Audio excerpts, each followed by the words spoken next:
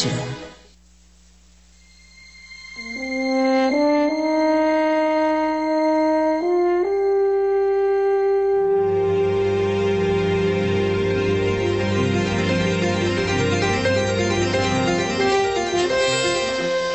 Partial funding for this program is provided by the Stratford Foundation.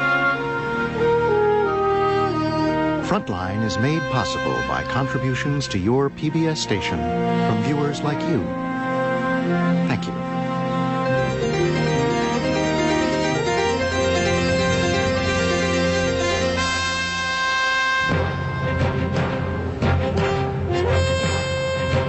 The deal was struck 60 years ago. America struck a pact with Saudi Arabia. You give us oil, and we will give you protection. Every president since has reaffirmed the arrangement. Over the years, both sides have benefited. Billions of petrodollars were recycled to buy expensive American military hardware. When necessary, America has intervened directly to keep the kingdom safe. They found the oil for us, and they've been our friends ever since. But there's always been another Saudi Arabia. One of fervent Muslim warriors, tribesmen with an innate distrust of outsiders. For them, the monarchy is corrupt, and the deal with America a bargain with the devil. Saudi preachers ascend their pulpits to rail against infidels and Jews.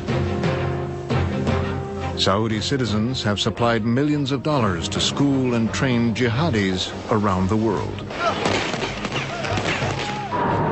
Oh my God, there it goes! When it became clear that 15 of the 19 were Saudis, that was a disaster. Now, Saudi militants have turned their sights on targets inside the kingdom and on Americans in Iraq. President Bush maintains that the Saudis are America's friends. Tonight, a special Frontline history, House of Saud, the story of a troubled alliance.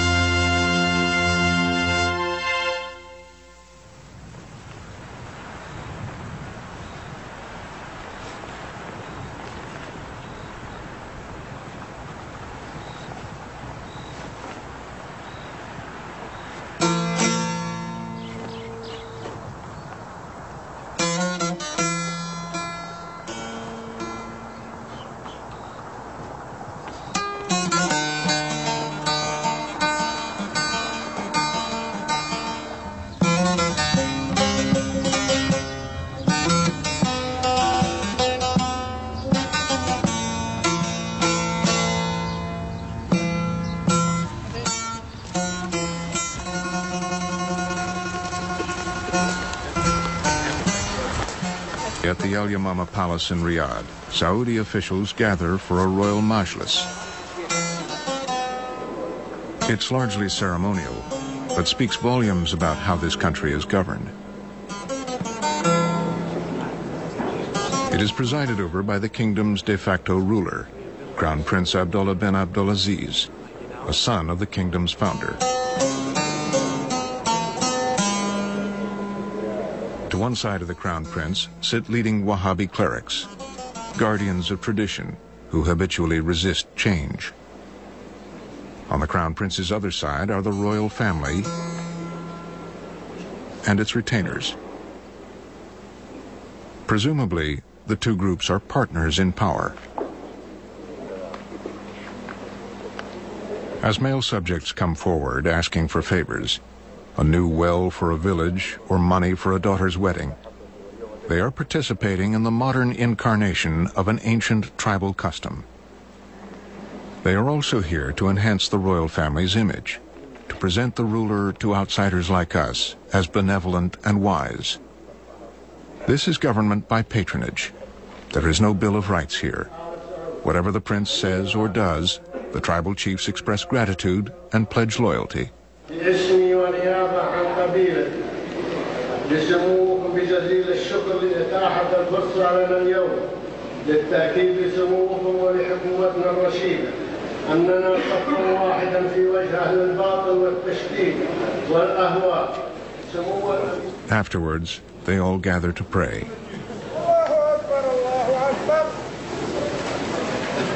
The Al Saud family conquered the kingdom in the name of God and the Quran.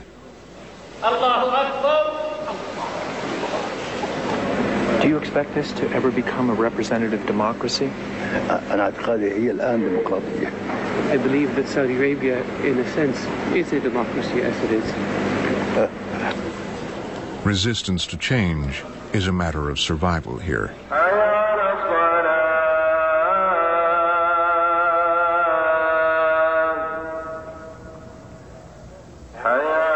This is a nation in shock, where tradition and modernity are in violent collision. Few places on earth have come so far, so fast, as Saudi Arabia in the 20th century. Allahu Akbar, Allahu Akbar, La ilaha illallah.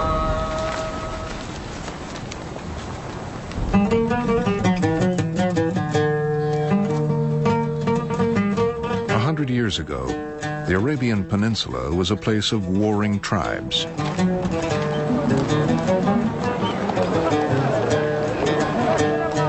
Nomads, sheikhs, emirs. Among them was the family of Al Saud.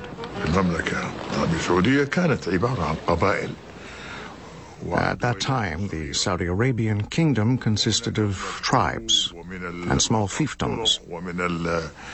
There was no unity amongst these warring groups. The Saudi Arabian kingdom was never united the way it is today, until the reign of King Abdul Aziz.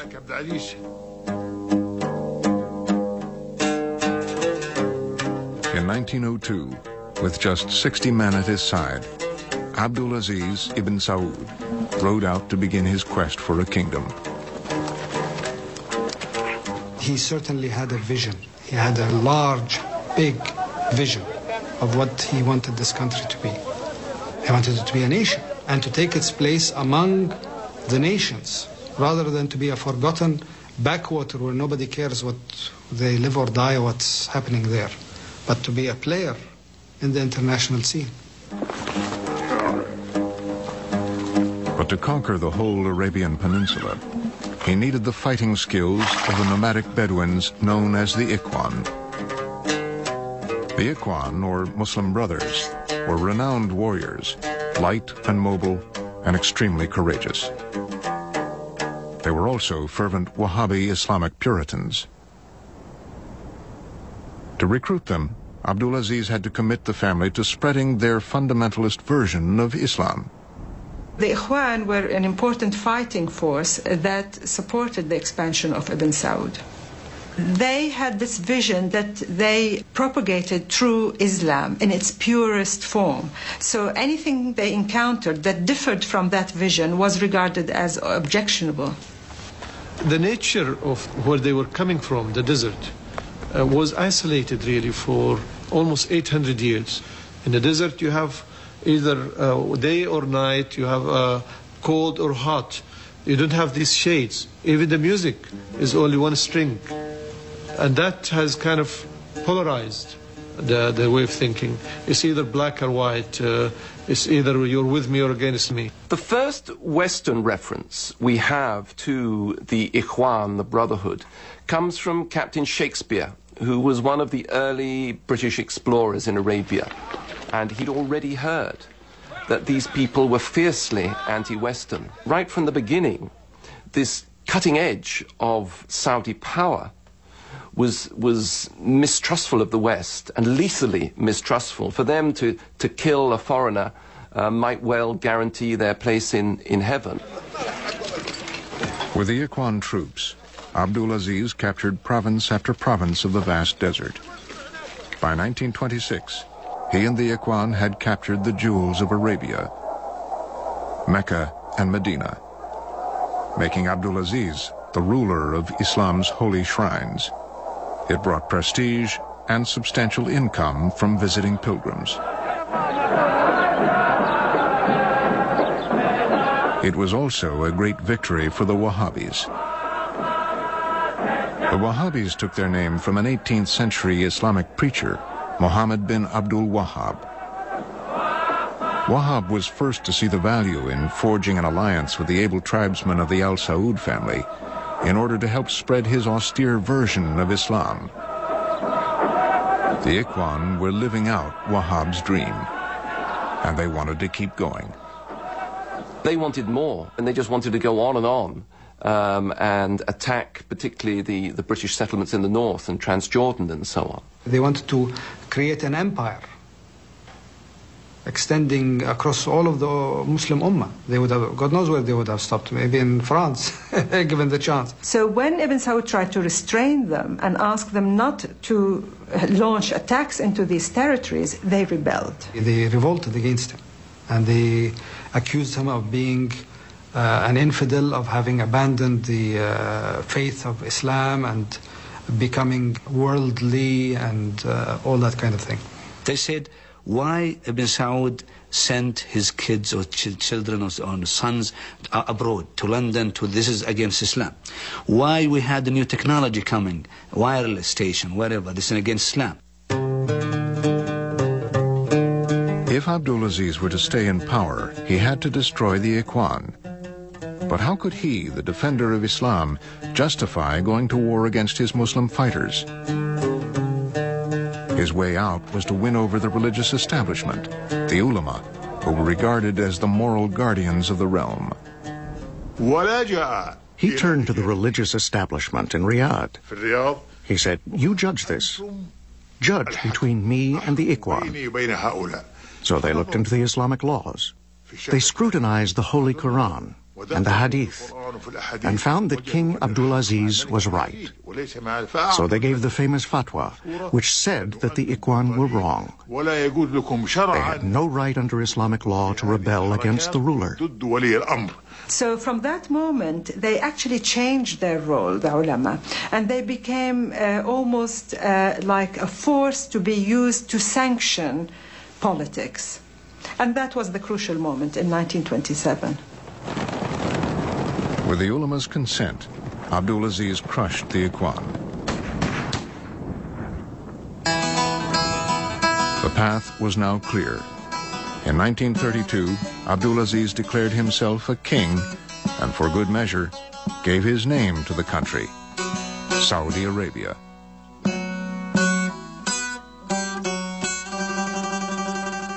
To unite the kingdom, King Abdulaziz married a daughter of every tribal chief in his realm and produced 45 legitimate sons. Every Saudi king since has been a son of Abdulaziz. How many daughters he produced is unknown. They are not counted.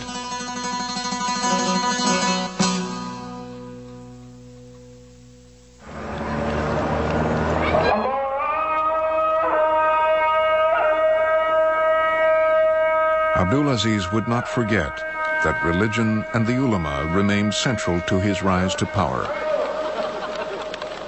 He became the kingdom's chief defender of the faith.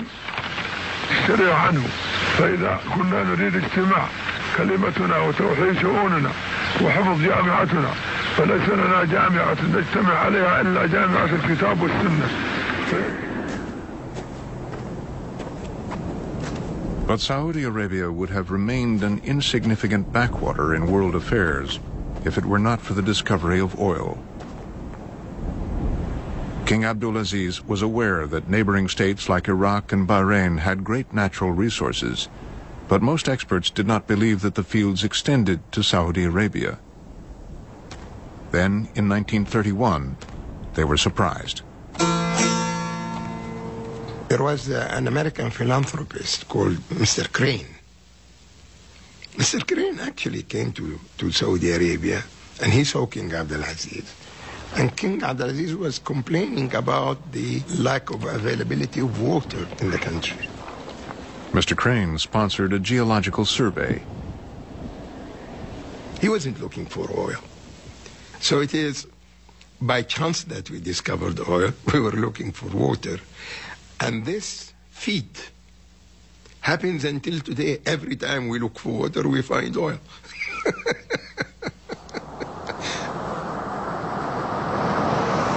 But the only way to get it out of the ground was to invite foreign companies into the kingdom.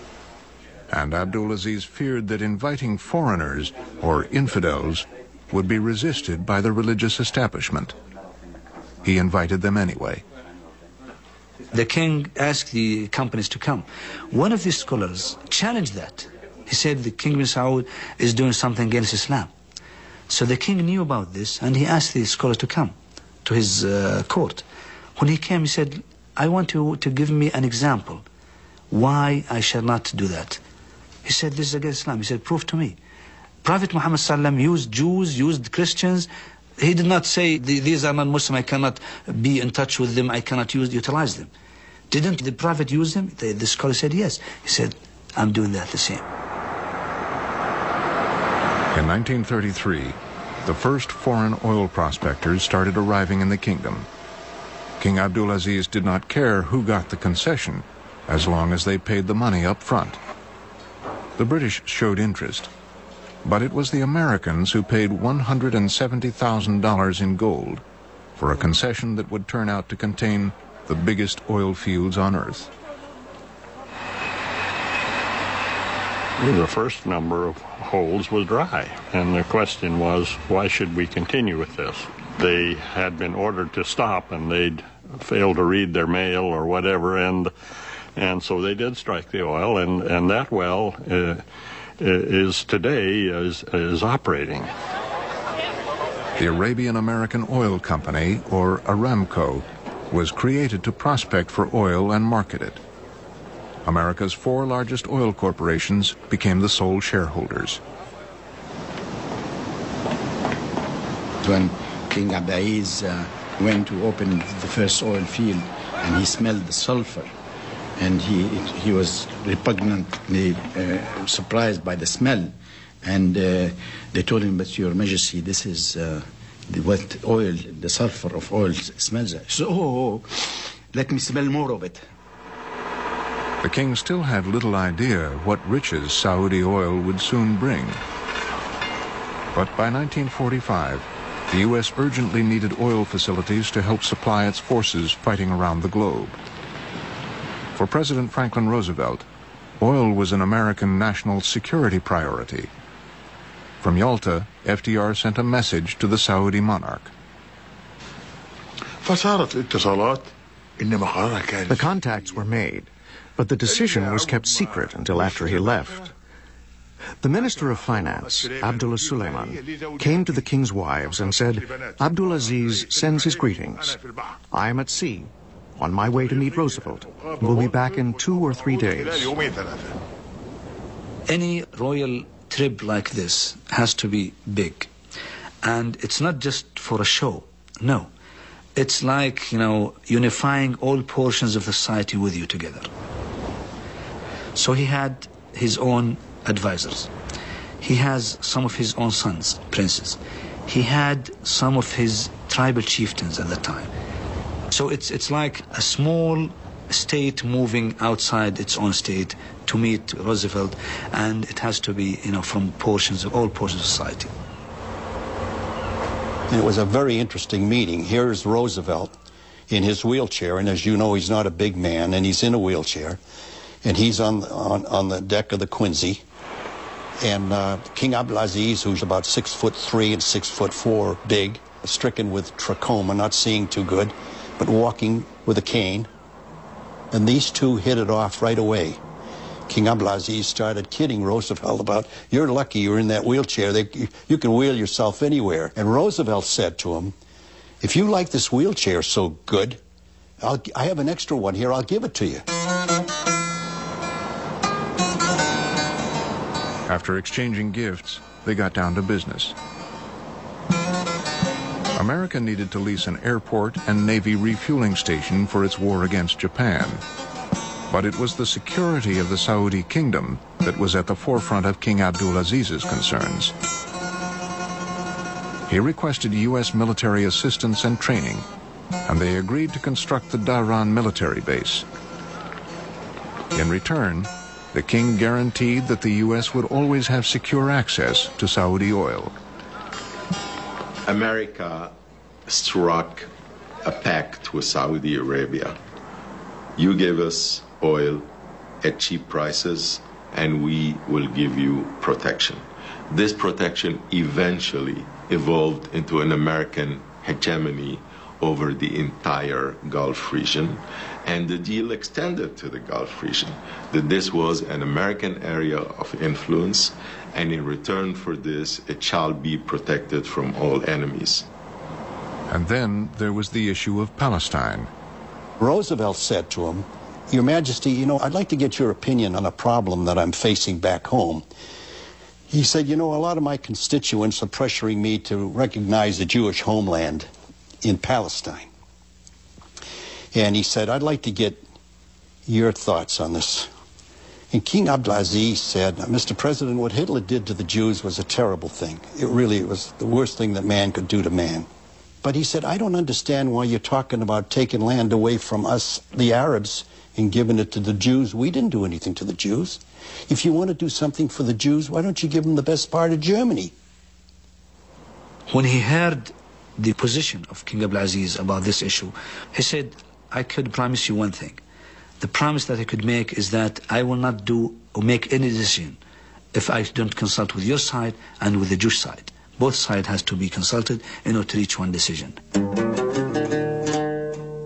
Later, FDR sent the king a letter confirming their understanding. In it, he further stated, "I will take no action which might prove hostile to the Arab people." Roosevelt died a week after sending the letter.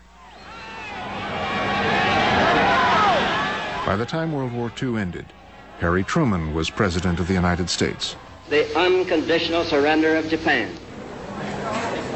2 years later, the UN met to vote on the partition of Palestine into Jewish and Arab states. Prince Faisal, the king's second son, arrived in New York, confident the U.S. would vote against partition.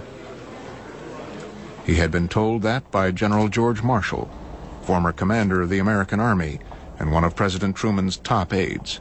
Faisal felt that Marshall had given him an assurance at the United Nations that we would not vote for it, that we would take some other action, and that Marshall had promised him that, and that we had failed to do so. The United Kingdom, abstain.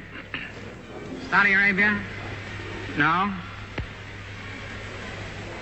The United States, yes. When Truman decided otherwise and the U.S. supported the partition of Palestine, Faisal took it as a personal affront. لقد شعرنا كما يشعر غيرنا بما قامت به بعض الدول الكبرى من الضغط على أعضاء هذه المنظمة للتصويت في جانب التقسيم. Saudi Arabia joined a failed effort to destroy the nascent Jewish state. It has since never officially recognized Israel and is technically still at war with it. But the king still knew he needed American protection. The king made his views very clear, including his sense of disappointment. But his main concern at that time was encirclement. He felt that with the Hashemites in Iraq and in Jordan, that he was encircled. So the sense that there were hostile elements around the country, coveting its riches and counting upon its internal weakness, its limited ability to defend itself, hence it needed an outside protector.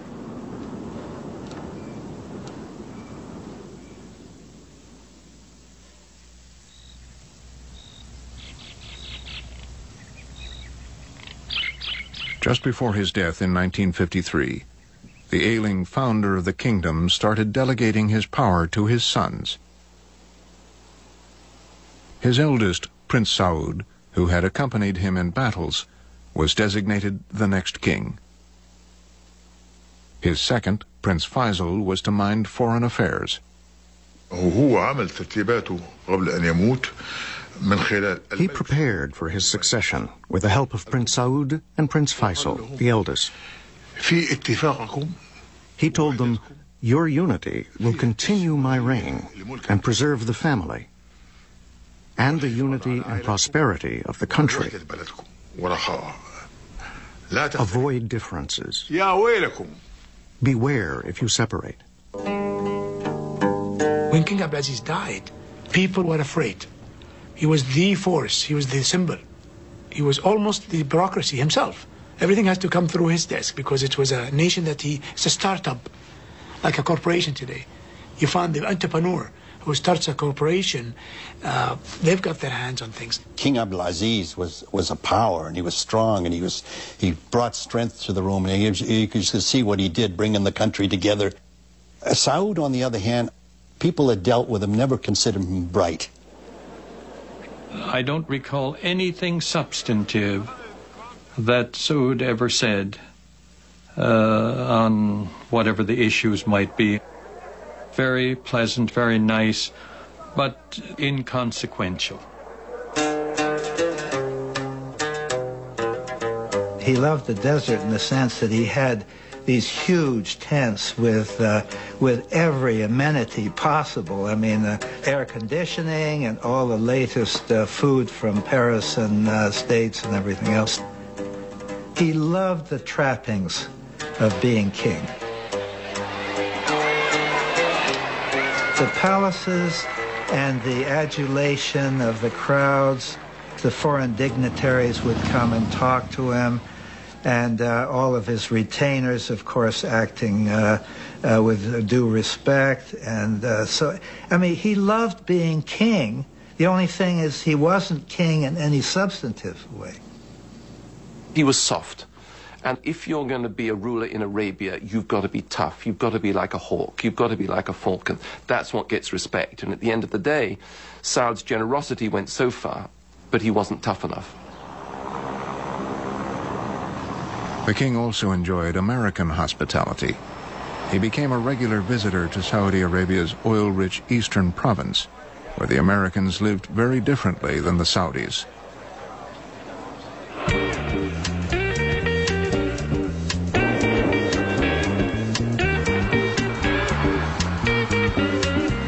When the Americans came to the eastern province with the Aramco company, they had to live in a compound area.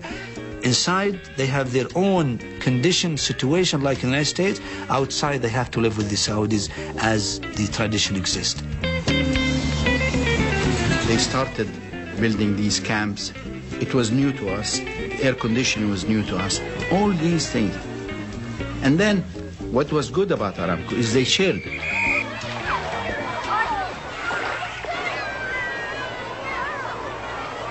They used to get canned food. We've never seen canned food at the time.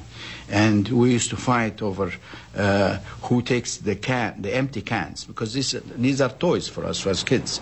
So we were always glad to see the Americans come in, and especially the chewing gum. I mean, the chewing gum was a big contributing factor of liking. I remember the first time when we had a refrigerator that was supplied by Aramco to a number of people. My father was one of them. We as kids were sitting there, must be 16 hours to see how ice is going to be formulated within this refrigerator. Of course, it took 16 hours because every time we opened the refrigerator, it loses its freezing impact. So we were absolutely, it was magic when we saw a cube of ice. We didn't really know the world of technology. We just thought it was different, and it is America.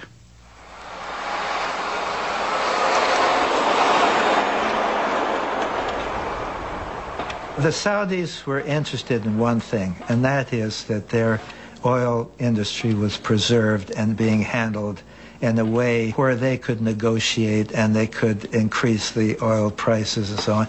And they had extremely good relations with Aramco. They were making a lot of money, but they were spending it foolishly. The country was broke. They had to borrow money. They borrowed money from Aramco. King Saud was much criticized for his handling of finances, but little was known about his other weakness, a safely guarded secret, which contributed to his downfall. We had a vice president for Aramco whose name was Floyd Oliger, and he was with the king one time, and the king was tired, he was sick, and so Oliger said to him, "Your Majesty, why don't you go out into the desert, do a little hunting and relax, and we have a wonderful guest house." So they thought that was a good idea.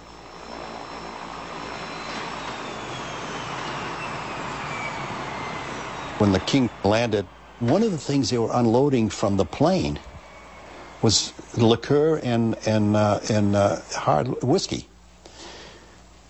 Well, we took a look at this, and where did they put the stuff? They put the stuff under the king's bed in the guest house. So of course, we were kind of shocked. And during the stay, we could see that they would drink this stuff straight. But it was kept very quiet. King Saud's drinking was kept quiet in part because the king was an important asset for the Americans. Since Gamal Abdel Nasser's overthrow of the King of Egypt in 1952, the balance of power in the region had changed. Nasser aligned himself with the Soviet Union and proclaimed himself a socialist and pan-Arabist. For both Saudi Arabia and America, this was a threat. The Cold War was at its peak, where you had two mighty empires battling out across the whole planet, destroying nations in their path. And you had the end of colonialism and these newly liberated countries coming out full of vitality, full of energy, and wanting to prove themselves. And the theme was out with the old, in with the new. Who cares whether the old was good or bad? It doesn't matter. We want to change. Khalas, we want to change and get everything new. So in this kind of environment, we who are quintessentially old. You know what I mean? We were the odd ones out. We were going against the trend. We did not want to be part of that new thinking in terms of socialism, communism. We've already had our ism. We've already had Islam. We were happy, and we united around Islam. And anything that would have come to Saudi Arabia would have unraveled the country. Nasser wanted Saudi oil under his control, saying it belonged to all Arab peoples. The Americans moved to shore up support for King Saud. Saudi Arabia is absolutely a linchpin, a key to our relationship in the whole area. So oil is at the very center of that, and Russian power coming down there and having control of those oil fields would have been a major, major blow to us. The Eisenhower administration had the idea that perhaps King Saud could be built up in a political fashion that might make him a contender with Nasser in terms of leadership in the Arab world. The White House said, we are inviting His Majesty and 8 of his retinue. And we took that to the king, and particularly to his advisors. They looked at us and we looked at them, and there was to be no way there would only be 8. Well, one thing led to another, and by the time they got on the ship, there were about 80. After arriving in New York, King Saud and his entourage flew to Washington. Saud became the first Saudi monarch invited to America on a state visit. Eisenhower met him at the airport, which was very, very unusual, and he just determined that he was going to treat Saud as his great good friend.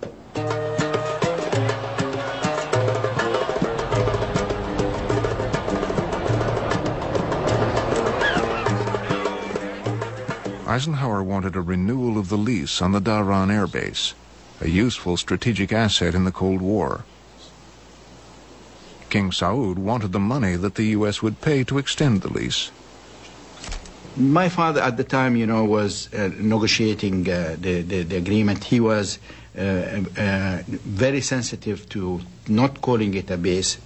It was a transit place for the Americans to take fueling, period. The exact details of the Dhahran Agreement are revealed in this original copy of the accord. This agreement constitutes, until today, the basis of U.S.-Saudi military cooperation. In exchange for our free use of the Dhahran airfield, they wanted all kinds of materials. They wanted tanks, for one thing, and they wanted training, and they wanted planes, and they wanted anything we would give them. The agreement was celebrated with great pomp. King Saud was given full honors. The official visit was glittering and fine, but when it was all over, one sort of felt, you know, what is this all about? Because he's clearly not the man for this. Eisenhower's plan to build up Saud as the alternative Arab leader seemed doomed to fail. King Saud spent much of the money from the Dhahran lease on luxury trips to Europe. A rift was fast developing in the family. His extravagance wasn't the big issue. Kings can be extravagant and still remain king. The big issue was the running of the government. That was the biggest problem. It was all personal. We were really worried about Saudi Arabia. I mean, I'm not talking just about Aramco. I'm talking about the people in the U.S. government, and everybody were worried about Saudi Arabia, and we realized that if anybody was going to save Saudi Arabia, it was going to be Faisal. And a lot of people worried, as we did, living in Riyadh, that there'd be a kind of a civil war. The Al Saud brothers realized that something had to be done. The step of removing a monarch is something that is not lightly taken by anyone. It is a very serious, very dangerous step. Removing one monarch, well, you can always remove another. So the brothers all got together, all of them. It was their own best interest. They had to make a move. And they decided in November of '64 to go to the religious leaders, and they decided this is the way they could do it. And they got a fatwa from the religious leaders sanctioning the abdication and sanctioning Faisal's taking over the throne. Once more, the Saudi monarchy was saved from the brink of disaster by the ulama.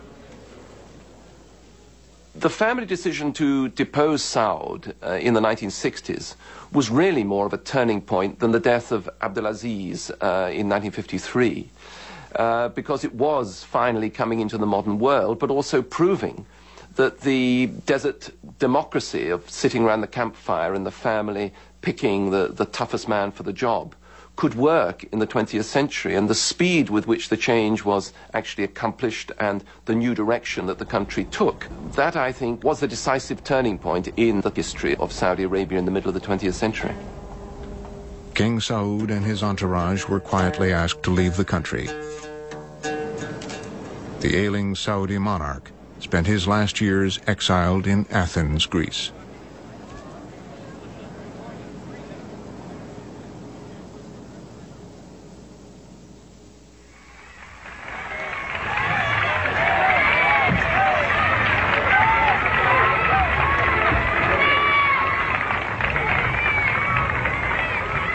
It was my first year at Georgetown, 1964.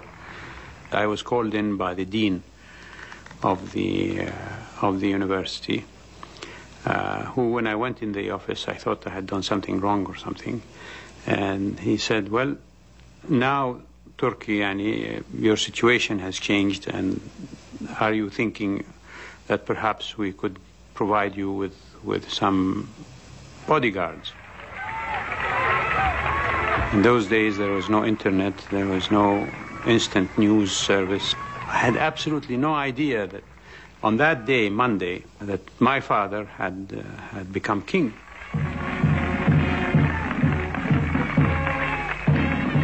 King Faisal had a lot to do. But almost every aspect of bringing the kingdom up to date was bound to bring him into conflict with the ulama. In their view, every innovation threatened Islam. Essentially, modernity means westernization. This is the fact. It's like a buzzword. Okay?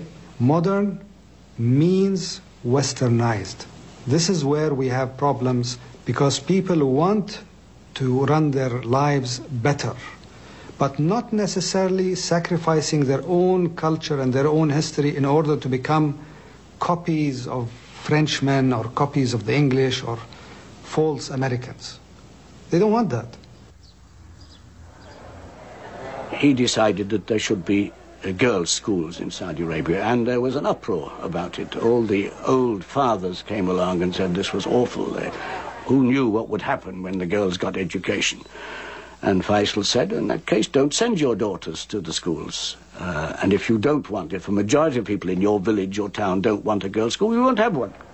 But those who do want to have a school must have one. I would have been illiterate if they didn't have schools at the time. And in fact, I was lucky to go to one of the early private schools that were established in the 60s. Female education was put under the directory of a separate body that would control the curriculum and make sure that what the girls are taught in schools is actually suitable for them as girls and as women. So in that way, he managed to reconcile the need for female education and also the requirements of the ulama. Gradually, indeed, the number of girls' schools was increased, and girls were admitted to universities and so on. All this was done by keeping just a little way ahead of public opinion and always being willing to stop and wait for public opinion to catch up. But reaching compromise with the ulama was a constant battle. Leading Wahhabi clerics were ever vigilant. One day, I get a telephone call from our people in Dhahran and says, Mike, they're banning vanilla. The vanilla extract is being banned. I said, why? He said, well, it's got a little alcohol in it. And you know, they're going crazy. Now, anything with anything, any alcohol in it, anything. And they're saying to me, look, we can't make ice cream, we can't make bread, we can't make cakes, we can't go on. It's a big problem. We've got to do something about it. So I happened to be in one of my visits to the king, and I was telling him about this, and he was amazing. He was amazing, really. He picks up the phone, and the vanilla was allowed in. But to keep the peace with conservatives, King Faisal made Saudi Arabia a sanctuary for extremist Muslims from abroad. When governments in Egypt and Syria cracked down on fundamentalist religious scholars, King Faisal invited them to teach Saudi Arabian youth. Faisal's decision had far-reaching consequences. There was an influx of them here, and where did they work? They worked in the education and in other professional works, and that's when the problem started here. Many of today's Saudi radicals studied under Egyptian and Syrian fundamentalists. They misused their hospitality. We dealt with them honestly, and they dealt with that with us underhandedly. And that's a mistake that's not going to be repeated. Religious conservatives staged one of their biggest protests in 1965, when Faisal approved TV broadcasts in the kingdom. They considered that broadcasting television is a sin and against, because they consider them to be images, and we're not supposed to show images. And they considered that this was rank heresy, and that the government had become in league with the devil. So what he did is he had somebody recite the Quran and broadcast that and told people, you see this? It's like a sword. You can use a sword for good, or you can use a sword to assassinate. So it's a tool, really. It's like the internet today. The same debate goes on. A nephew of the king sided with religious conservatives. It would eventually have drastic personal consequences. One of Faisal's brother's sons staged a demonstration, Prince Khalid ibn Saud, in 1965. And this demonstration was objecting to the introduction of television on the basis that it was un-Islamic. A group of people got together, not numbering more than 100. They headed towards the television tower in Riyadh and tried to break in to bring down the television tower. They fired at the guards fired back, and the prince was killed. The father then went to Faisal and said, you've got to punish the soldier who killed my son. And Faisal said, no, I'm sorry your son was killed, but he was breaking the law. He fired on the police, they fired back at him, and the policeman is guiltless. I am responsible.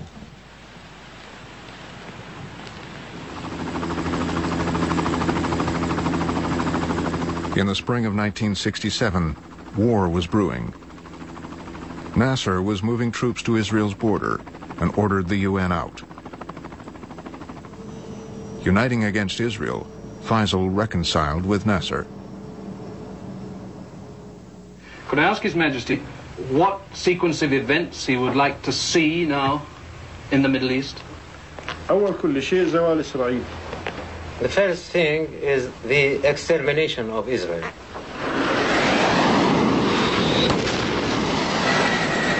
Fearing an attack was imminent, Israel launched a massive preemptive war. In just 6 days, the bulk of Arab armies were destroyed. It was a devastating effect that the defeat in 67 had on all of us. For King Faisal to see that the rest of Palestine, including the jewel of Jerusalem, had been taken over by the Israelis, he felt a personal loss and a personal affront. After 1967 and the fall of Jerusalem to the Israelis, that was a turning point in his life. He never smiled again.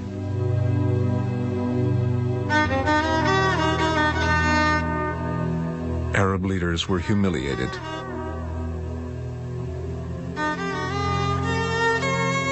Nasser had falsely accused the U.S. of helping the Israelis.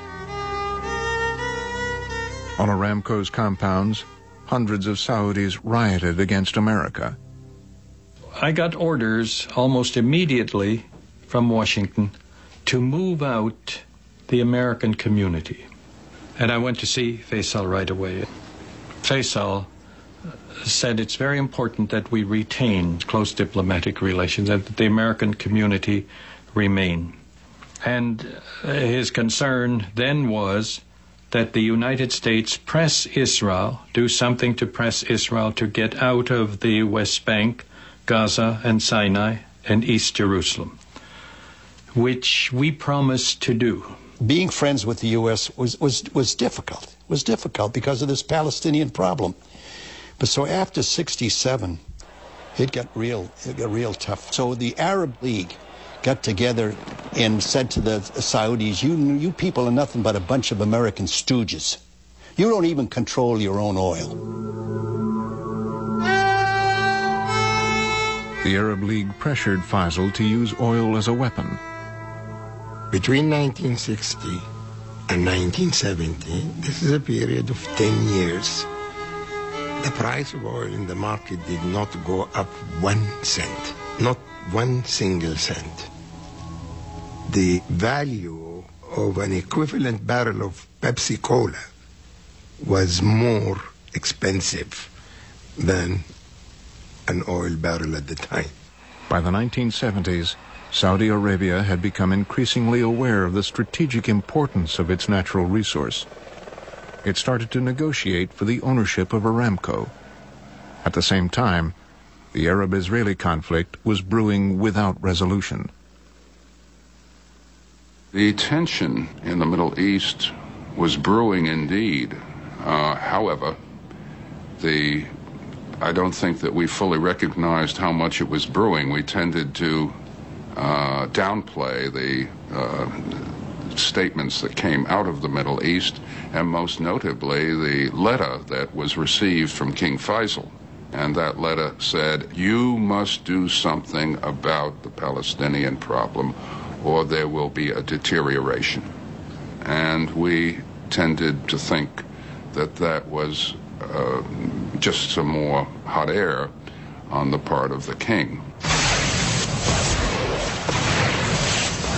In October 1973, another Arab-Israeli war broke out. Despite the tension, the Arab attack on Israel was a total surprise. In the first day, the Egyptian and Syrian armies had gained considerable ground. The Israelis pressed us with regard to the running down of their supplies. And the administration did not wish to be seen to be responsible for the collapse of Israel. The Arab states, Syria and Egypt, were armed with Soviet weapons. The president took the view that we do not want to see a triumph of Soviet weaponry over American weaponry, and ultimately we began to ship supplies to Israel. In the midst of the war, the U.S. began airlifting supplies to Israel. Under pressure from the Arab League, King Faisal acted. I got the phone call the morning after the airlift, and asked to come to Riyadh to see the king as soon as I could, which meant now. And the king was furious about this. He saw no way to do anything but to boycott. I said to him, I just really don't see how you're going to do it. And the king just simply said, you are going to do it. Faisal ordered Aramco to stop pumping. Oil became scarce. Prices quadrupled, and the shock sent world economies reeling. President Nixon sent his Secretary of State Kissinger on an urgent mission to Saudi Arabia. Some people thought because of my Jewish background that would be a handicap in conducting Middle East diplomacy. Kissinger raised with me the question whether the fact that he was Jewish might affect Faisal. And I had to tell him that it might. But I said, you have to remember also that he feels we have in the past, on a good many occasions, after having made commitments to him, let him down. So you better be sure that what you say to him that we may do, we intend to do.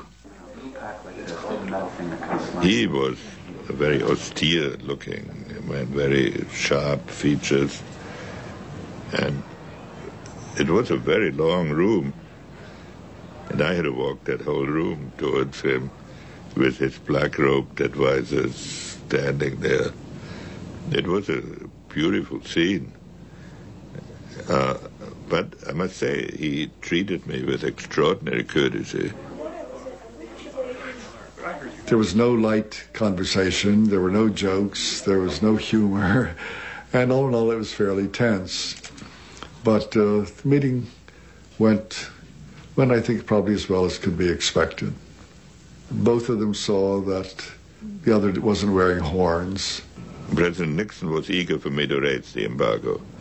King Faisal really wanted to talk more about the peace process in the Middle East. He made it pretty clear that he couldn't lift the embargo until there was some progress towards peace. Kissinger began working on a peace plan, but progress was slow. The oil embargo remained. The Pentagon started to consider military options. Kissinger gave an interview in which he said the United States cannot stand having its oil supplies disrupted. This will hurt the entire economy.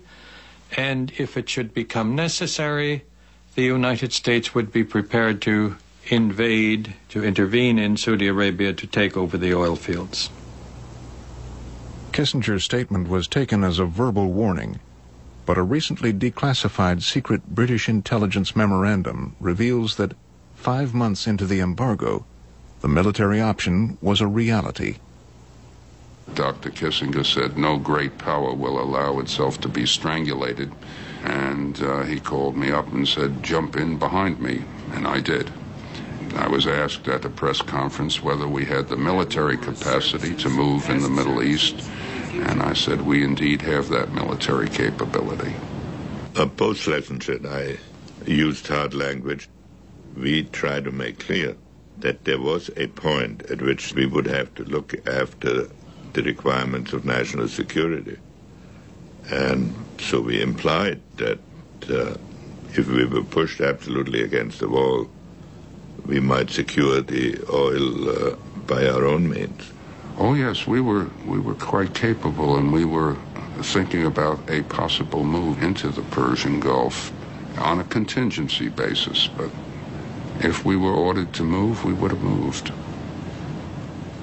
King Faisal answered back that, you know, we come from the desert, we have been living on camel milk and dates, and we can easily go back and live in the desert again.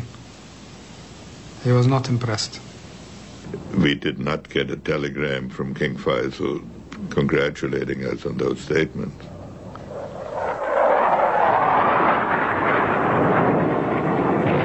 The oil embargo was having a major impact on the war in Vietnam. Fuel supplies were running dangerously low. Behind the scenes, a solution was concocted. The announcement, from my standpoint, over at the Pentagon came in the form of a cable from Exxon, which said that Aramco members were cutting off deliveries to the 6th Fleet in the Mediterranean, as well as our forces in Europe. I wasn't aware of how bad it was until one night I got a telephone call from the Deputy Secretary of Defense under Jim Schlesinger. And he said, Mike, we have a problem. We need to talk to you. I met with Secretary Schlesinger and Bill Clements. And that's when they told me that they were fighting communists and this boycott was killing them. It was just impossible for us to keep our Navy and our kids in Vietnam supplied. And I talked with our top people, Jungers, and I remember the two of us went out to see the king. And the king came in and was obviously irritated. He was picking hairs out of his bisht. That was a good sign that he was irritated. Well, we gave it to him exactly the way that Bill Clements and Jim Schlesinger had told us, that we were fighting communism. We knew how he felt about them, and that we needed his help. Okay, he said, well, God help you. You probably ought to do it, but don't get caught. Everyone knew that this was something extraordinary. And for years it was a secret. By 1974, the boycott was over. But continued higher oil prices gave Faisal great wealth and status throughout the Arab world. Then in March 1975, his past caught up with him. My father was receiving the then Minister of Petroleum of Kuwait. He was followed into the room by a nephew of the king. The king's nephew, Prince Faisal bin Musaad, came to take his revenge. It was his brother who had been killed by police during the 1965 TV tower demonstration. Remember on the TV thing? And this guy was a little nuts anyway, of booze and all kinds of stuff. And there's the guards and everybody, they don't know the kid. They think he's part of the entourage from Kuwait. When the minister bowed to say hello to the king, he took out a pistol and shot the king over the shoulder of the minister.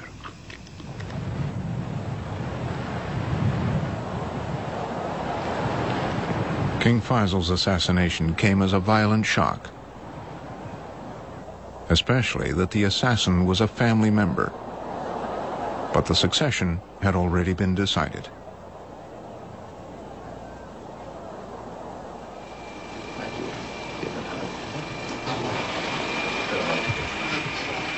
In 1975, Khalid bin Abdulaziz became Saudi Arabia's fourth king. King Khalid was a delightful man. He was not so keenly interested in politics as King Faisal was and as King Fahd was later on. He liked to talk about the desert, he liked to talk about hawking. When I took visitors to see him, he wanted to talk about his hawks. One didn't discuss politics with King Khalid on the whole. He would say, see my brother Fahd about that. Saudi Arabia was enjoying an embarrassment of riches.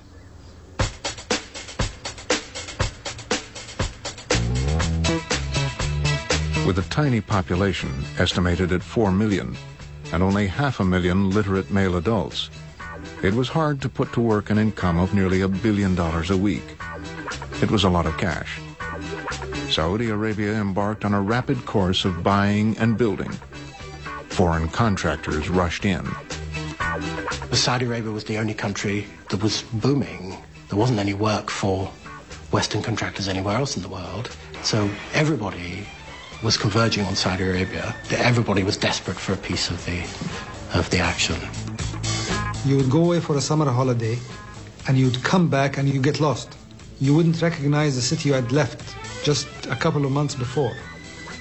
So things that would normally have taken 20 years to do were done in a few months. And it made people a little bit crazy. A little bit crazy. We were building 2 schools every 3 days. We had to build 7 universities. We were trying to do so much in a constrained period of time. So the debate was, do we import foreign labor or do we wait until we train our labor and then carry the projects ourselves? And I was of the opinion then that the decision that was taken at the time to import foreign labor was a great decision. So you began to have this skewered system where the native population didn't do very much, and most of the people who did the work were expatriates. If you look at even in Saudi Arabia today, population is 16 million, but the expatriates are perhaps 6 to 7 million. Among those that accumulated massive wealth during the boom time was the bin Laden family, becoming the principal builders to the royals. Another consequence of the boom was massive amounts of official corruption. Much of the corruption concerned Saudi purchases of Western military equipment. Deals were riddled with influence peddling, bribes, and oversized commissions. There was also real estate fraud. The main device for getting money from the government into the pockets of the princes is through land sales, but only the princes can register land in the desert as theirs. An ordinary citizen of Abdullah Fulan cannot go out and say, I'm going to take this piece of land and put a marker. Only the princes can do that. So when the government then needs land to build a project, that they have to buy the land from the princes and at astronomical prices. If downtown New York, if not downtown Tokyo at that time, unbelievable prices. The way I answer the corruption charges is this. In the last 30 years, we have implemented a development program that was approximately close to $400 billion worth, okay? Now, look at the whole country, where it was, where it is now. And I am confident, you know, after you look at it, you could not have done all of that for less than, let's say, 350 billion. Now, if you tell me that building this whole country and spending 350 billion out of 400 billion, that we had misused or got corrupted with 50 billion, I'll tell you yes, but I'll take that any time. There are so many countries in the third world that have oil that are still 30 years behind. But more important, hey, who are you to tell me this? I mean, I see every time all the scandals here or in England or in Europe. What I'm trying to tell you is, so what? The Saudi elite became notorious big spenders in the casinos of Europe. The royals, with their huge monthly allowances, spent seemingly endless vacations there. Saudi leaders lost credibility and respect, especially among religious conservatives. They're so corrupt in every sense. in Islamic sense, in financial sense, and administrative sense, in every sense, that no way they can reform and go back and become faithful to the country, let alone faithful to Islam. So the only way to save the country in every sense, even in the basic human sense, is to change the whole royal family. In 1979, across the Gulf in Iran, another corrupt absolute monarchy, also backed by the U.S., fell. It was overthrown in part by fervent Muslims. The royal family was scared of the same thing happening to them that happened to the Shah, and namely that the royal family or the Saudi system would be overthrown. There was good reason. The pace of change in Saudi Arabia brought the contradictions between Islam and modernity into the open. Again, many in Saudi society wanted to put the brakes on westernization. The problem was these foreigners brought in their nasty foreign habits with them, and that exposed the royal family to criticism from the religious right. With the oil boom, it was natural that you are pumping a massive dose of Western culture in a country that is loaded with people, 70% of whom perhaps are extremely conservative and really extremely Muslim, fundamentalist, almost radicals.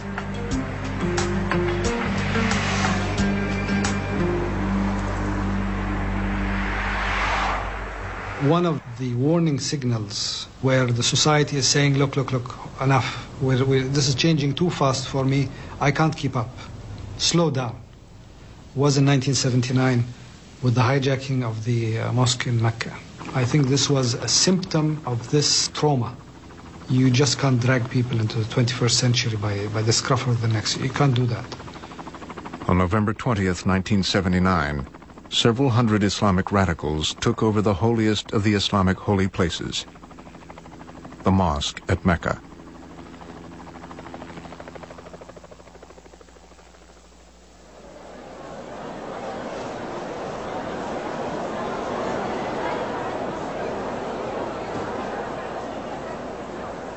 They took the microphone in the mosque and announced for the rest of the world that the Messiah was here and that people should come and pledge their allegiance to him. When the incident at the mosque occurred, the government and society realized that the ship had come unmoored from its fundamentals. It was a warning bell.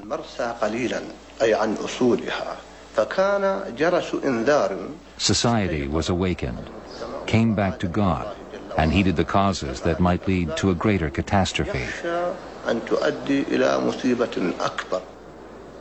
I remember asking my Saudi friends, what do these people want? And they say, well, they want to basically go back. They want to go back in time to a purer world, to an Islam that wasn't threatened by the West, and where the words of the Prophet, as they believe it today, ruled. And I said, well, how do they practically plan to achieve that in modern Saudi Arabia? They're going to tell everybody to get rid of their cars and stop watching the television? He said, yes, so far as I know. That's what they want. And they have this hopeless attitude to the modern world. They were asking the nation and people to go back to the original Islam in primitive ways. So they were against television, they were against schools, they were against universities. They just want the country to be governed by mullahs, by religious scholars. They didn't believe in governments. They think government is kafir, it's non-Muslim any longer. They believe that all the new methods and means of life is nothing. They went, again, like all the Ikhwan, what they wanted is jihad against infidel. The royals went to the ulama, and the clerics issued a fatwa based on the verses of the Quran. The fatwa allowed the government to use all necessary force to retake the mosque. The meaning of it was that these people were apostates who had taken over the mosque, and therefore anything could be done to get them out of there. After an 18-day standoff, the Saudis, with fatwa in hand, routed the militants. 120 soldiers died. The leader of the insurgents, Juhayman al-Utaiba, was a direct descendant of the Ikhwan, the Bedouin warriors who had fought for and then rebelled against King Abdulaziz. Juhayman and 62 others were beheaded. We killed the extremists of 1979, but later on, like a few months after we killed them, we adopted their ideology. We gave them what they wanted when they were alive. So in every level in our society, I'm talking about the educational system, I'm talking about the media discourse, I'm talking about the relationship between the government and the people, I'm talking about even the relationship between people and the people. We started competing on how to appear more conservative, just to protect our reputation and to protect sometimes our safety. We had to pretend we were something that we actually were not.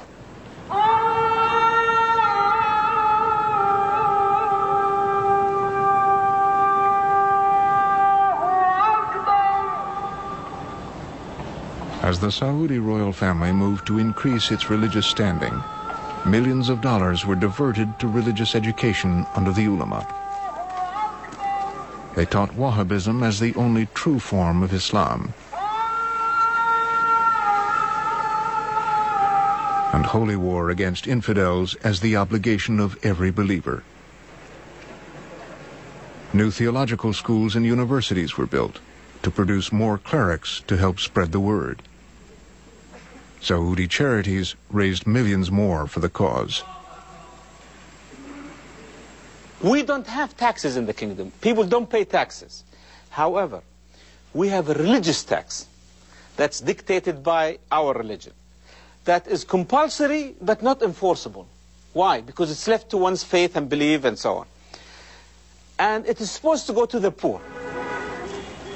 If you cannot find anybody needy, you go to the next neighborhood, or the next village, or the next city, or the next country. Well, in Saudi Arabia, God blessed us with a lot of wealth. We take care of almost all our people. So we send it to Afghanistan, to Bosnia, to Senegal, to anywhere in the world, to Africa, Asia, my point, the Arab world, but as charities.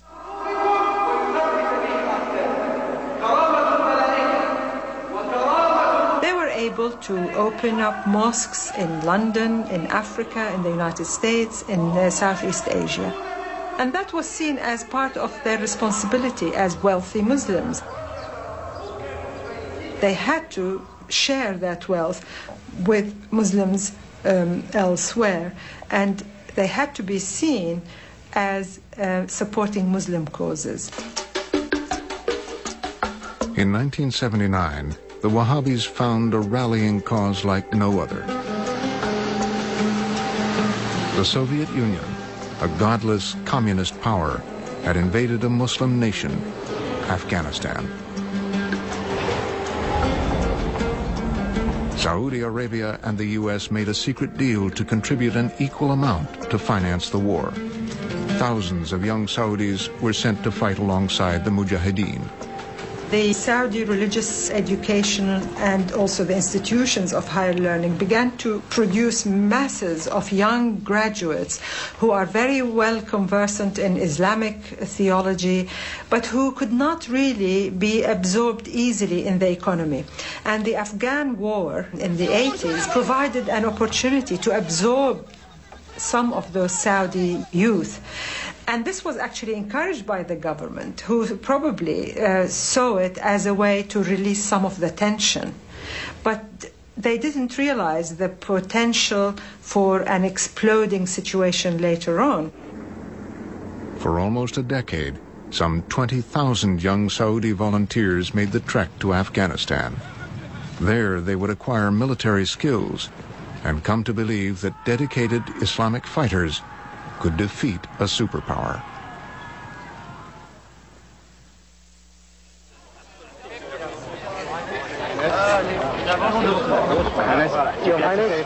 In 1982, Crown Prince Fahd became king after his brother Khalid died of a heart attack. The Iran-Iraq War was raging on his doorstep.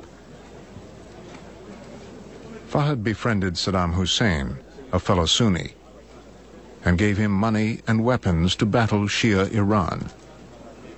8 years later, the Saudis were not prepared for a sudden betrayal.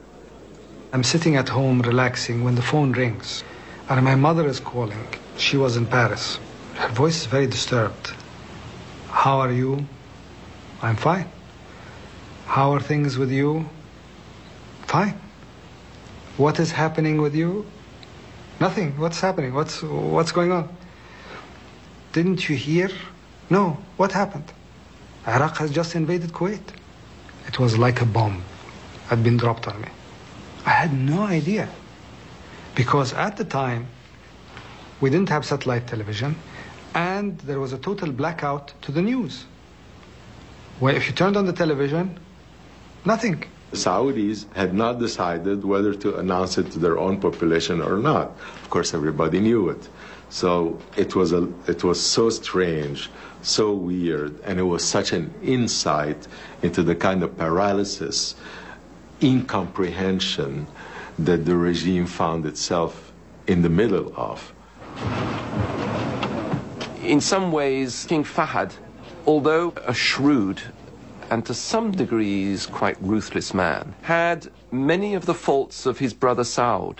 An eagerness to please everybody, a belief that everything could be sorted out with the money, which was pretty plentiful, that all would be for the best. And the bankruptcy of that, I think, was exposed to start with by the first Gulf War and Saudi Arabia's inability, after spending all this money, actually to cope with this threat themselves, this military threat from Iraq. How could you justify spending so much money on an army that can't be used for any real combat situation?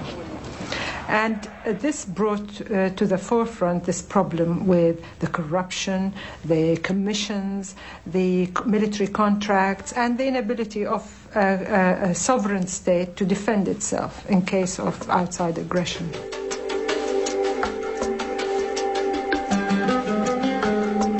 During these first days of the Iraqi invasion of Kuwait, Osama bin Laden offered his services to the royals. Bin Laden went to see some Saudi officials at the time. He told them he could bring his army from Afghanistan, his Mujahideen army, to repel the Iraqi invaders from Kuwait. He was trying to meet with the king. That's why I met with him. So he had about 60 pages typed in his hand, and he started reading. They said, we have some people who are ready to fight. Said, how many? He said, about 15 to 20,000. He mentions, he said, I want to make it clear, we need no weapons or equipments. We are very well equipped. We didn't need any support from anybody. And then he said, we are not going to fight for Kuwait. What we are about is to protect the Holy Lands, Mecca and the Medina. That's our goal. He was told politely, thank you very much for your proposition. We will study it, but we'll get in touch with you. Don't call us, we'll call you. Dismissing bin Laden was easy. The real dilemma was how to allow hundreds of thousands of American non-Muslim troops into the kingdom. This was certain to rile Islamic conservatives. Everything in this country revolves somehow around religion. Now, this is something that a Westerner will never understand. And I'm not even going to try to make them understand because they simply won't. The religion is the law. It permeates the culture. It is rooted in the history. It is part of the DNA, if you like, of the Saudis. Therefore, any challenge has to go through the Islamic filter. We needed to understand whether it was permissible for the government of Saudi Arabia to invite hundreds of thousands of Westerners to come on Saudi soil in order to fight another Muslim country, which is Iraq. There was some questions about whether the Saudis would accept U.S. forces. The president asked Secretary Cheney to go down and meet with the Saudi officials to tell them that we felt it was important to put some forces in there to deter the possible action by the Iraqis to move down the peninsula. U.S. Defense Secretary Dick Cheney, General Colin Powell, and General Schwarzkopf arrived in Saudi Arabia armed with satellite pictures showing the Iraqi army poised to move across the Saudi border. I thought he was shaken by what he saw in those photos. After listening to General Schwarzkopf's briefing on the proposed American response, the king said, "Come." And then the Crown Prince said, "Don't you think there should be some consultation?" And Fahd said, "There's no time. If we delay, we may end up like Kuwait. There is no Kuwait anymore," he said. And Abdullah said, "Yes, there's a Kuwait. There is still a Kuwait." And Fahd said, "Yes, and its territory consists of hotel rooms in Cairo and Paris and London." And Abdullah said, "I take your point. I agree." King Fahd went back to the ulama and asked for a ruling or fatwa. King Fahd asked the senior ulama, and they said that if you cannot work a peaceful settlement, then you must side with the victim to reverse the aggression. And if you have to avail yourself of support from non-Muslims, you do so. The deal was concluded. More than 500,000 U.S. troops started arriving in the kingdom and neighboring countries. But regardless of the fatwa, hardline Saudi imams protested. والينا أعداء الله تعالى وأحببناهم من قلوبنا ونسينا الفيصل بين الإيمان والكفر. هذه الموالاة للكفار هي من أسرار هزيمتنا. أعتقد أن هذا من أكبر الأخطاء التي وقعت. This was the biggest mistake committed by America. It caused all the hate and hostility. كرها وعداوة. They came with their traditions, their army, and unfortunately with their behaviors, and wanted to force it on Muslims. During these first months of Desert Shield, Saudi anxiety was amplified by an unexpected problem: money. The U.S. administration was bent on charging the Saudis for the war. Delighted to see you, sir. We were pulling together the coalition. We were furnishing the military effort. And we were, in effect, saving the bacon of a lot of people in the region, including the Kuwaitis and the Saudis. They were very well-to-do countries, and it was our thought that they should contribute to their defense. King Fahd was a very warm and engaging person to deal with. I remember when I first raised the issue of payment, he said, "Don't even talk to me about that." He said, "What is money between friends? And in a situation like this, I don't even," he said, "you just go to the finance minister and you tell him what you think is appropriate or what you need." And that was the way he approached it. The costs were picked out of thin air. They were, no one really knew. And in some cases, we asked for figures that were simply concocted on the back of an envelope. In the end, what we took in covered the expenses of the war, and probably a little more. Secretary Baker and I had a number of arguments about this, because I felt that we were asking the Saudis for too much. Ambassador Freeman said that the pot is not quite as rich as it has been, but there's nothing that's more important. He didn't say this, I did. Nothing more important than their security and their continued well-being. And it clearly was fair and reasonable for the Saudis to contribute substantially. They spent some $50 billion, and the result was that they started the war with no national debt. They ended it financially lamed and continue to suffer from the debt that the war produced.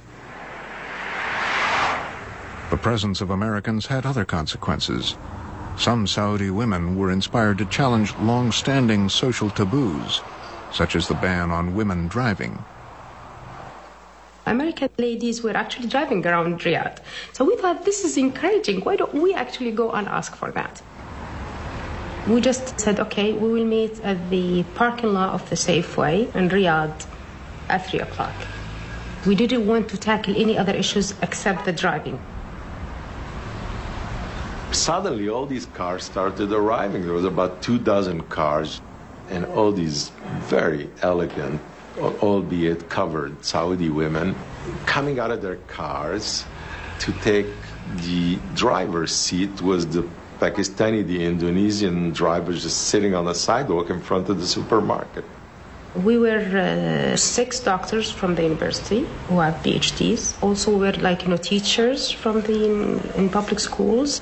Some of the ladies who were shopping in the Safeway, they saw all these ladies actually getting into the car, and they asked, what are you doing? And we said, we're going for a demonstration. He said, we'll just participate. That's wonderful. So they just get their drivers and get to the car with their things, and they drove with us. I mean, I remember one guy, he said, a Saudi guy, he said, good for you. He was really happy. Now, within 10 minutes, these religious police, who are the guys with the beard and the short dresses, started swooping in on the demonstration. Mutawas, of course, in our, mind, are very scary. I have to tell you that. I mean, I remember that guy, he was really very fat. And he came and he asked me, you stop your car. And I said, okay.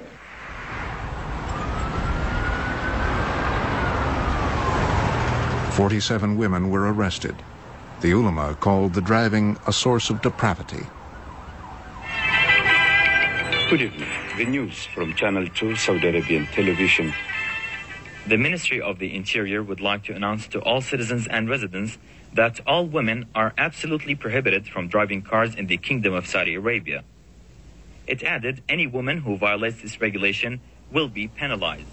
In every city within the kingdom and all the mosques, millions of papers were distributed with our names and telephone numbers, and that we are Westerners and we are against the will of the societies and we have to be, prosecuted or whatever.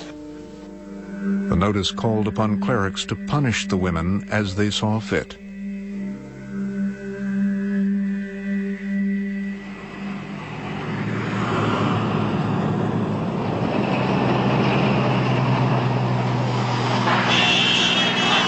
With the swift coalition victory in Kuwait, security of the kingdom seemed assured.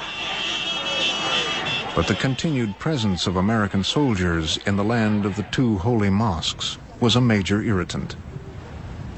The fear was, of course, those people come and never leave. This is the experience of the Middle East historically. And constantly we reassured the Saudis that we planned after the liberation of Kuwait to leave, until it became apparent that Saddam Hussein was not going to fall from power. We didn't withdraw, so we stayed in Saudi Arabia with no agreement, no understanding between us and the Saudis. The U.S. military clearly understood that their presence in Saudi Arabia was politically irritating and in many respects dangerous to the good health of the relationship. Osama bin Laden would seize upon the issue, and his followers would go on the offensive. On the morning of November 13th, 1995, a massive bomb shook Riyadh. 4 American military contractors and 1 American soldier died. Those arrested said they were inspired by bin Laden.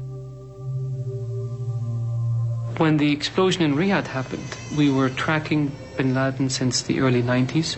We stripped him of his citizenship. We knew that he was a danger, and we knew that he was planning mischief against Saudi Arabia. Osama bin Laden began his whole quest as directed against the Saudi royal family. I mean, his main enemy was the regime. and his main goal was to overthrow this regime. And then he moved philosophically to the natural conclusion that the people who are supporting this regime are the American military.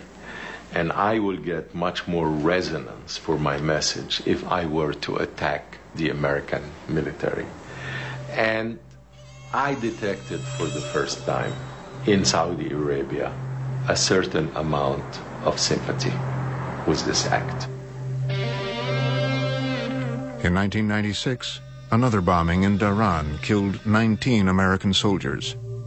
U.S.-Saudi relations were coming under increasing strain. At this critical juncture, King Fahd was incapacitated by a stroke. Crown Prince Abdullah comes into the picture at this point in time, and the country is a different country again, because things have happened in this country, and most importantly, it is the introduction of Arabic language satellite programs. Beamed-in TV programs were beyond the control of the royals.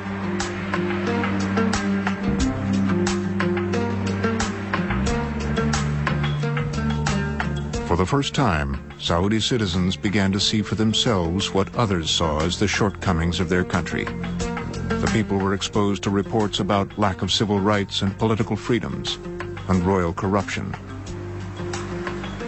There is no more control of the news. This is a new paradigm. And the Crown Prince himself is part of that. The Crown Prince spends his time watching Al Jazeera. And while CNN would be showing the American audience an American reporter riding in an Israeli tank, Al Jazeera would be showing an Arab audience, Palestinian kids being chased or beaten up by Israeli soldiers. And this phenomenon cannot be divorced from the way the Saudi leadership is now reacting to the United States. Gruesome images of the Arab-Israeli conflict became part of Saudi's daily viewing. Throughout the 90s, U.S. efforts to forge a lasting peace foundered. The Saudis remained on the sidelines while continuing to support Arafat and militant groups like Hamas. But when they sensed President Bush might abandon the peace process, they took a more active role. As soon as the Bush administration came into office, we had discussions with them about the American policy in the region. We were urging the United States to get engaged in the peace process. And when there was an escalation of violence and the president was asked about Sharon's actions, his response was perceived in the region as a signal to Sharon that he could do whatever he wanted. Israelis will not negotiate under terrorist threat. Simple as that. And if the Palestinians are interested in a dialogue, then I strongly urge Mr. Arafat to put 100% effort into solving the terrorist activity, into stopping the terrorist activity. And I believe he can do a better job of doing that. And at that point, the Crown Prince sent a very powerful message to the president. It is obvious that you have decided to support Sharon irrespective of what the consequences are to American policy or to your interests or to the interests of your friends. You're a sovereign country, you can do whatever you want. We are now in a position where we have to take actions that serve our interests without any regard to how they may affect your interests.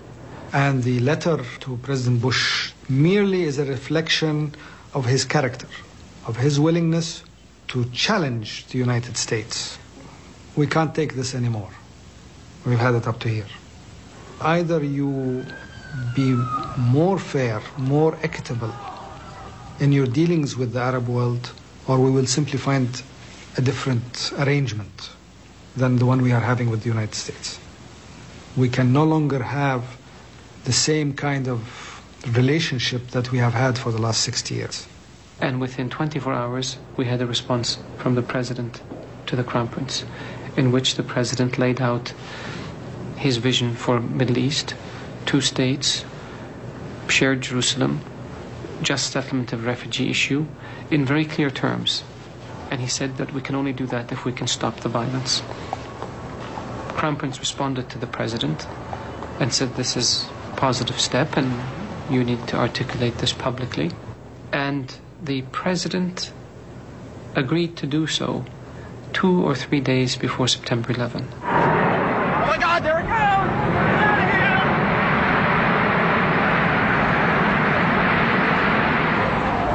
goes! The peace talks collapsed in the rubble of 9/11. Some Saudis say the attacks were welcomed. People received a message in their mobile phones. Congratulations. And then the next message in the mobile phone was prayers to Bin Laden. They were very jubilant and happy and looking at Bin Laden as a hero.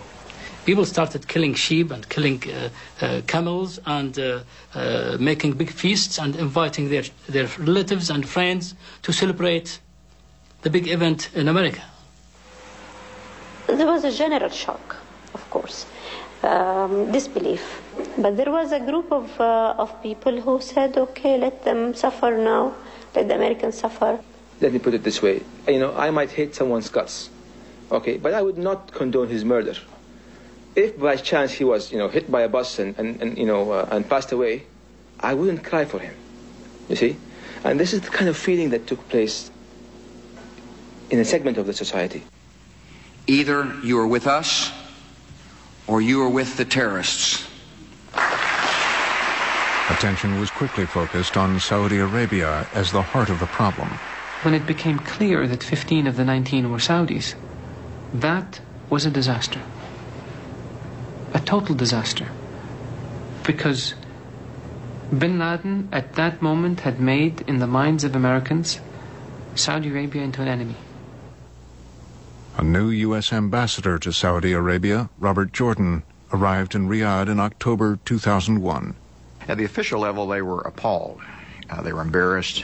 Some of them, frankly, were in denial. I remember meeting with one of the very most senior royals, a very well-respected individual, but he clearly was in denial. He said this had to have been a Zionist plot.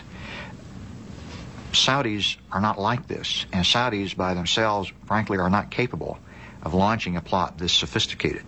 People refused to accept that this was Saudis doing this. Imagine if you wake up one day, you have children, and find that one of your sons is a mass murderer. How gut-wrenching a discovery is that? America's war on terror would deeply divide Saudis. When Americans invaded Afghanistan, the government quietly allowed the U.S. to use Saudi air bases for command and control operations. But Saudi militants captured in Afghanistan would make up the biggest segment of the prison population shipped to Guantanamo Bay, Cuba. The war in Iraq posed an even bigger challenge. Americans used Saudi air bases for bombing missions, but the government worried about the reactions of its people. I'll never forget being told by some members of the royal family, Mr. Ambassador, please don't win Iraq and lose Saudi Arabia.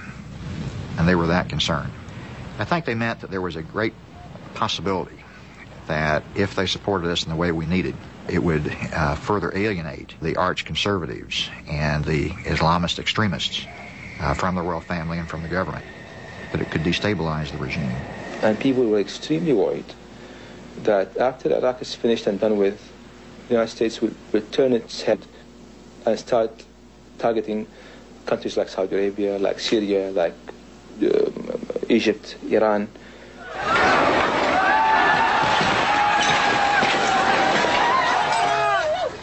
Baghdad fell in a matter of weeks.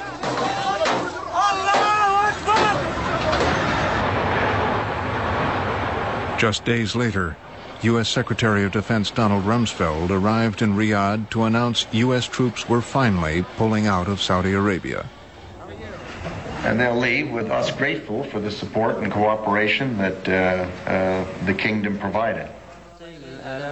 جاء أصل الكفر يغزو دارنا من صليب الغدر والكل أصم جاء أصل الكفر يغزو دارنا من صليب. Since the Gulf War, the American troop presence in Saudi Arabia had been a rallying cry for Al-Qaeda. ماتت الغيرات في أهل الشيم ماتت الغيرات. Now the American air base stands empty. But it didn't seem to matter to bin Laden. 2 weeks later, on May 12, 2003, Al-Qaeda militants attacked 3 compounds in Riyadh, housing hundreds of foreign workers. 35 people were killed, including 9 Americans. Over 100 were wounded. This was something new. The attack grabbed Saudi's attention in a way that 9/11 did not. The next day, Colin Powell and I visited the Crown Prince, and he was white as a ghost and absolutely shaken to his core by what had happened. And to the extent they had been in denial about the terrorist threat in the kingdom, that denial ended on the morning of May the 13th. We have to face the fact that these people who attacked and bombed in Riyadh are Saudis, our youth, our sons and brothers. They are not expatriates. They are not CIA here. They are not Zionists. They are our own people. The bombing was really the major event that changed people, no doubt. Clear the air. We can't trust Al-Qaeda. We can't trust the radicals. We can't trust those extremists. Some members of the Saudi elite looked inward. They began to reevaluate the long-time deal under which the religious schools and universities were controlled by Wahhabi fundamentalists. I think the whole culture of education in Saudi Arabia gave people dangerous tools to teach people how to hate, tools of hatred, tools of anger, not tools of understanding the reality of the world.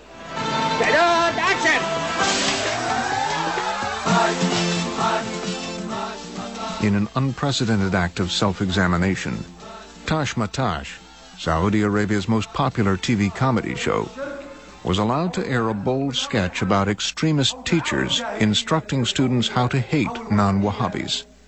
فإن الله أباح دمه وماله وعرضه لأهل التوحيد وجعلهم عبيد لهم. يجب علينا أن نضمن في نفوسنا كفرهم وبغضهم لأن هؤلاء كفرة. A moderate teacher decides to complain to the authorities at the Ministry of Education. السلام عليكم. حقيقة أنا جاي أقدم تقرير عن أفكار بعض المدرسين في مدارسنا. When he gets there, he finds the teachers he's come to complain about in charge.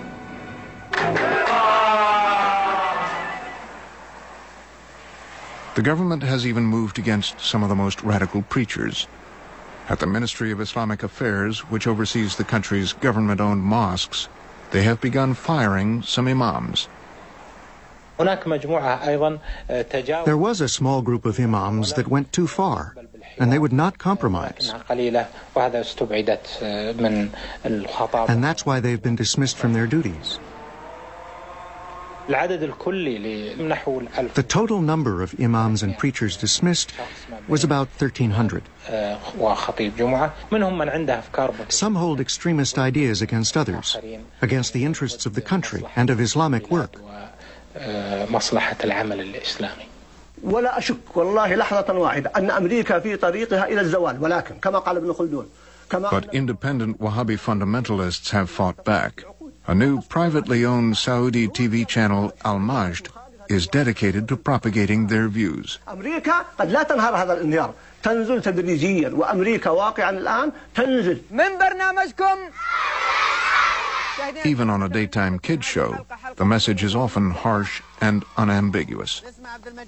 أبي عادوا فأين هي الوعود وفى ذئب وما وفت اليهود أبي أبلغ ترى الأقصى سلامي وقل ما مات لو قتل الشهيد أبي أخبره عن أشلاء شعب توثب عن محاربه يذود. ما شاء الله تبارك الله والتحية كالمعتاد. Clerics also want to roll back curriculum reform.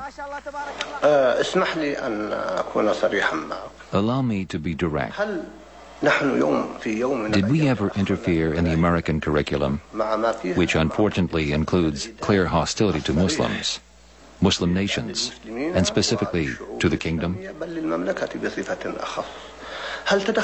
Did we ever interfere in their social affairs, even though American social affairs have major flaws and need to be corrected?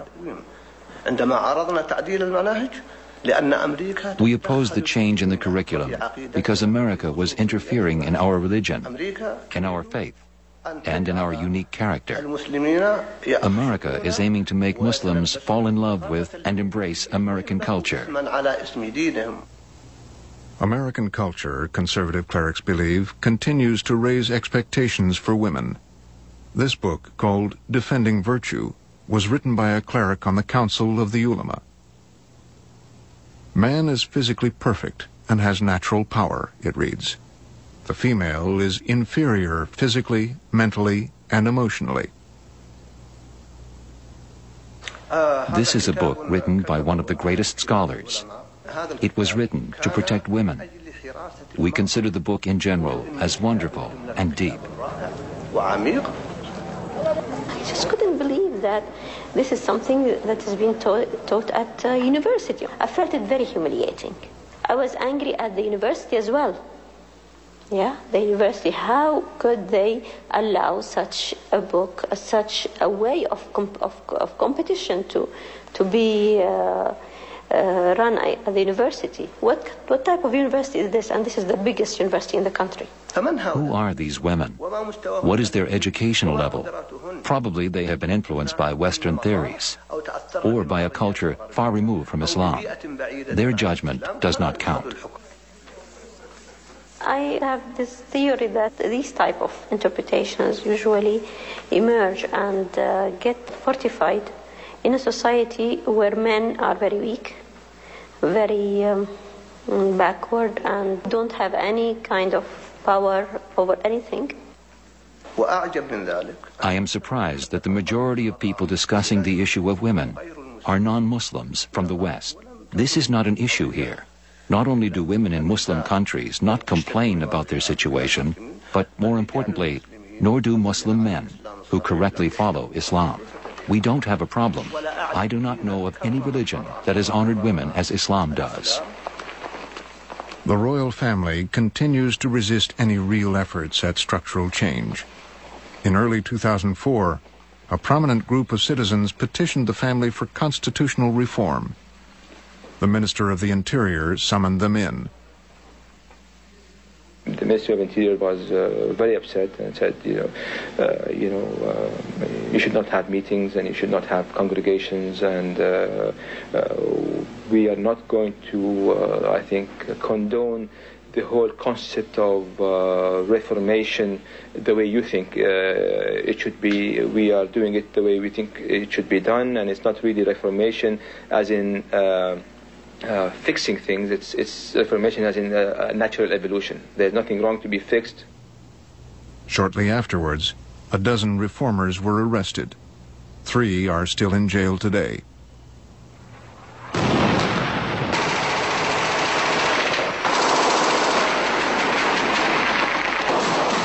The continuing war in Iraq has only helped strengthen anti-American radicals in Saudi Arabia.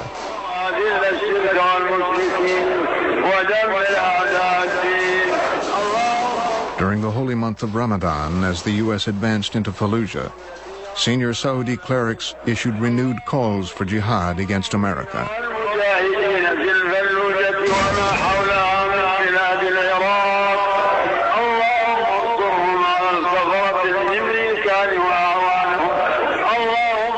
الحقيقة أن الجهاد الذي وقع في الفلوجة يرفع الرأس.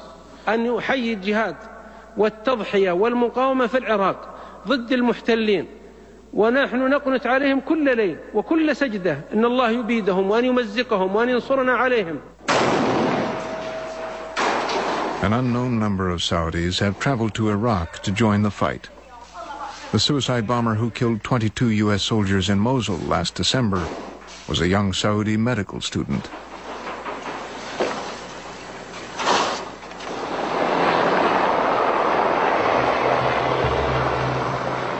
Back inside Saudi Arabia, the chronology of violence is relentless. And for Saudi Arabia, unprecedented. Since the Riyadh bombing in May of 2003, over 100 people have been killed by Al-Qaeda in attacks on compounds and oil companies across the country. Westerners remain the prime target. Most recently, a BBC cameraman was gunned down while filming in a Riyadh street last summer.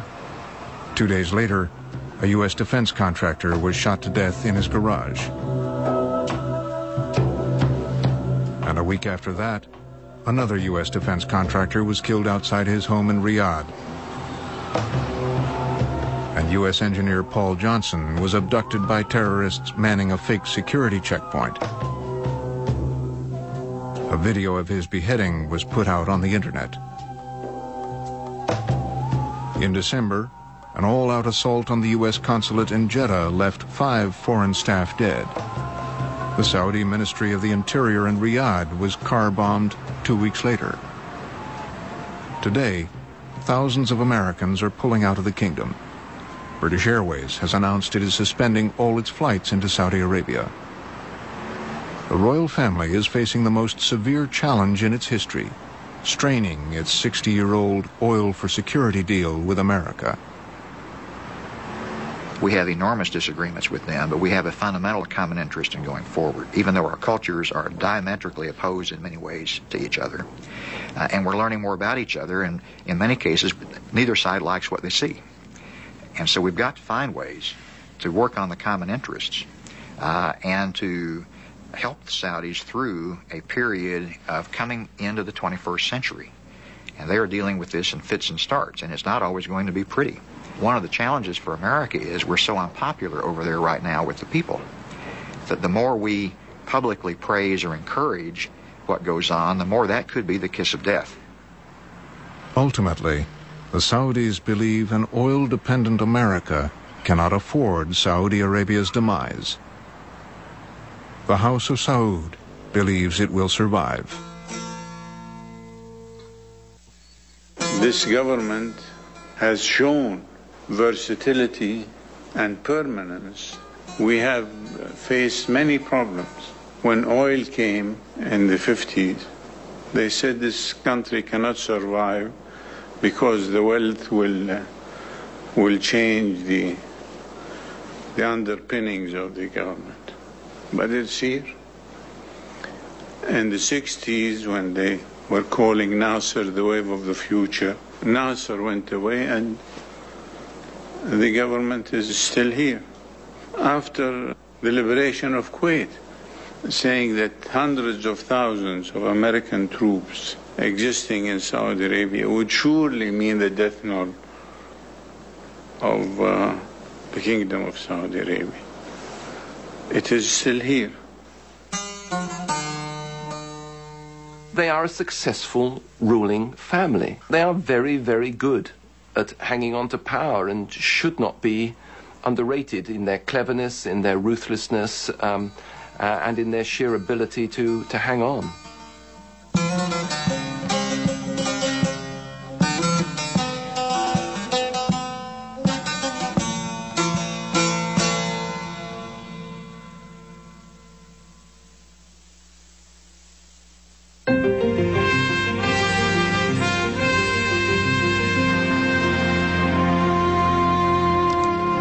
There's more to explore at our website, where you'll find a chronology of the kingdom's history, including key events in the U.S.-Saudi relationship, a family tree profiling recent Al Saud kings, analysis on Saudi Islamism and the prospects for reform, plus interviews with members of the monarchy, Saudi historians, activists, and religious leaders, and a chance to join the discussion at pbs.org.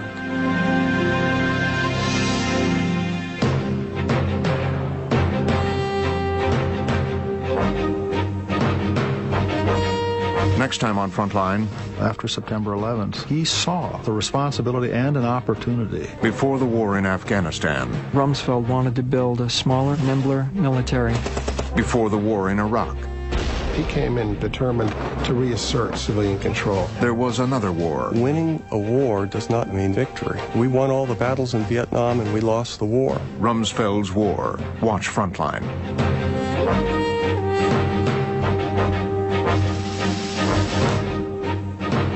To order Frontline's House of Saud on video cassette or DVD, call PBS Home Video at 1-800-PLAY-PBS.